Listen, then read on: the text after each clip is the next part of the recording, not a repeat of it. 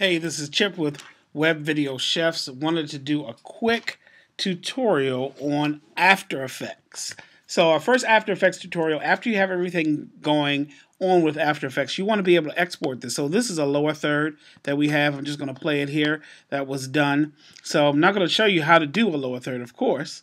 But I'm going to show you how to export stuff. So what you need to know is how to get stuff out and get rid of this black background. You want it to look like that. You don't want to have that thing on there. And you're like, how in the world do I get it out there? A lot of people export stuff and they put it on their timeline and it looks like that. Okay, so first thing we're going to do, I hit Command M as in man, and then once I hit Command M, and then that puts it in the render queue. I always do that, all right, in the render queue. Then once I put it in the render queue, I go in the best settings. I make sure everything is good here and all that good stuff. It's 1920 by 1080. Hit that. And then I'm going to go in the output module. And this is the key. You can have the project link. I just usually uncheck that. And then QuickTime is the format I want. And then here's the key right here. RGB and alpha.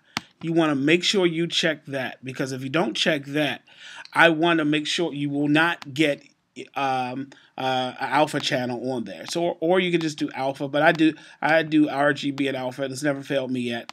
And then I go right here and I just change it, and I change where I want it to go, pastor title, then I hit render. So that's a quick tip today of how to get a clean background on your After Effects projects. I'll see you soon.